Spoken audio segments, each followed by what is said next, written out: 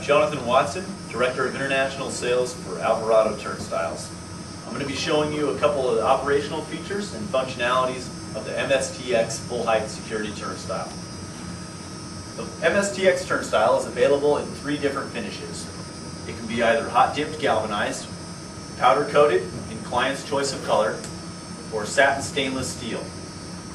The demonstration unit that I'm showing you today is satin stainless steel. It is made up of 4 main sections. The curved yoke section, which is a fully welded, complete section. The rotating roto section, and the barrier section.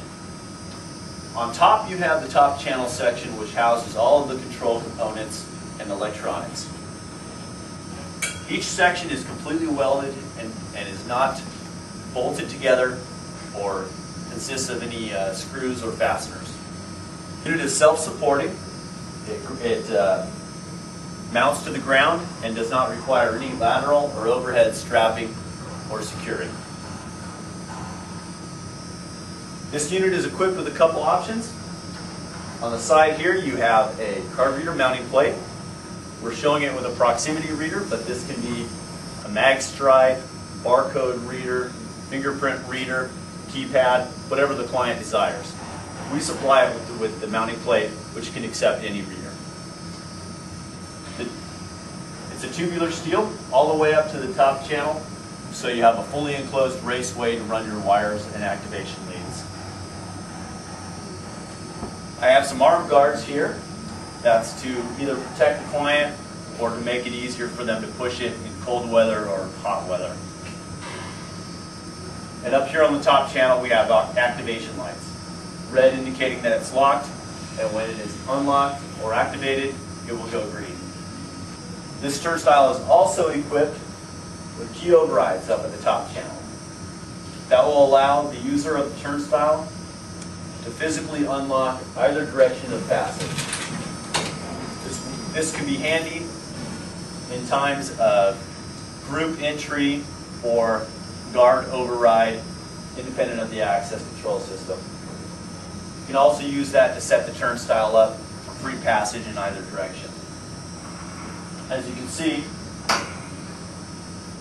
this now has free access in the counterclockwise rotation while still requiring access for the opposite.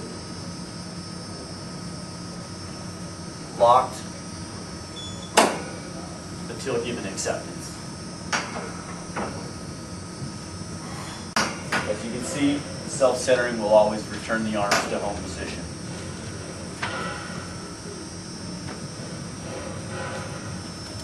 I'm going to now show a simulated crowd situation. So, a bunch of people lined up, one after the other, activating the turnstile.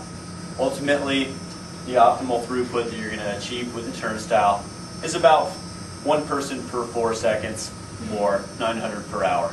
So, I'll go ahead and activate, and then some people will follow behind me.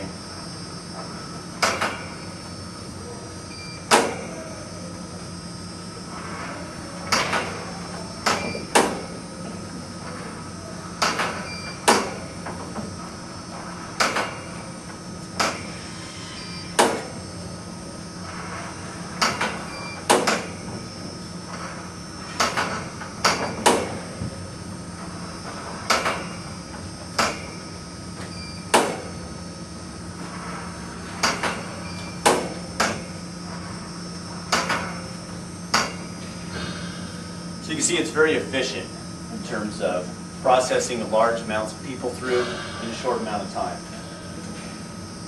And of course, it can operate in both directions, but in times of maximum flow, you would want to dedicate a single direction for processing patrons.